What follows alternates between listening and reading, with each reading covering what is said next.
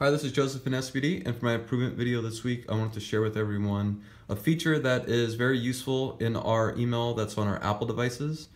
So if you have an email chain with numerous emails on it and you're trying to reply back to a specific one, when you click on this and you try to find it and you hit the reply all button, it always replies to the latest email, and that may not be exactly what you're looking for. Sometimes you're looking for a specific attachment. So this little blue arrow is a little expand and collapse drop down menu.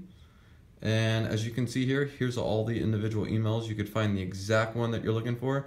It'll even show you a little arrow here if you have replied to one of the individual emails. So this is very useful. It works on the phone or the iPad and should save you a lot of confusion. Thanks.